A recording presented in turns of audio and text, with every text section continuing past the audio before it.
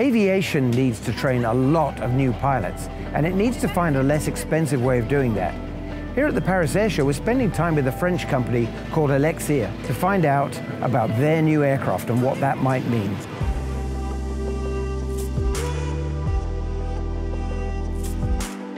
Elixir's two-seat training aircraft is proving popular with flight schools, such as France's ENAC, which has ordered 30 during the recent Paris Air Show.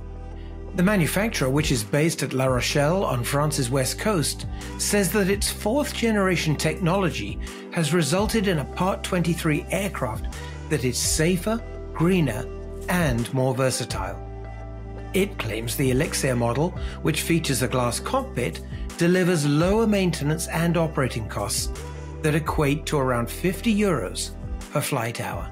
Our main business is training commercial pilots. There is a huge need at the moment because of the pilot shortage. If you talk to the airlines, this is a major issue. At the moment, there is like numbers between 500 to 600,000 pilots looking for a job in the next 20 years. So one of the reasons why we are missing some pilots is because of the training aircraft.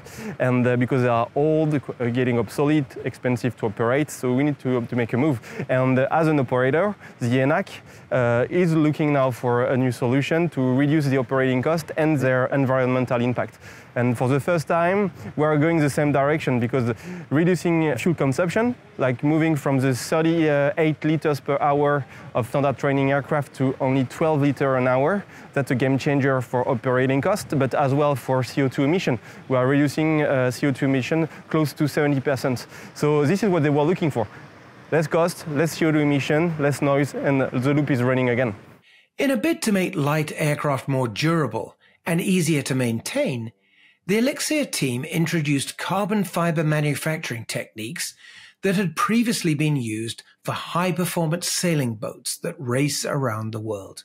This so-called OneShot technology involves using a single piece of carbon fiber for each major structure, like the wing, and so eliminates the need for glue and fasteners and reduces cracks, corrosion, and decay. So we ended up with an aircraft that is only made of 9 parts for the entire airframe, from the tens of thousands of pieces you can imagine with rivets and screws. So this is a big deal because in operating costs, this is a game changer. For safety as well, because there are less failure, because less parts. It's like a puzzle, less parts, it's easier to maintain. Now Elixir is targeting the North American general aviation market. It's now seeking certification with the FAA, which it would like to complete this year. It's a major market at the moment for us, and we are finishing certification at the moment. Cross fingers that it's going to come soon.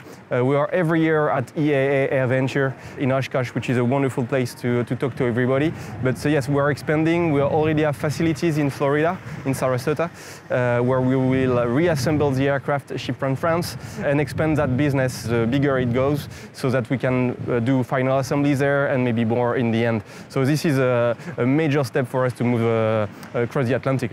Well, looking further ahead, the Elixir team wants to do even more to reduce the carbon footprint of its light aircraft. This could mean using new, lower-emission fuels for turbine-powered versions of the aircraft.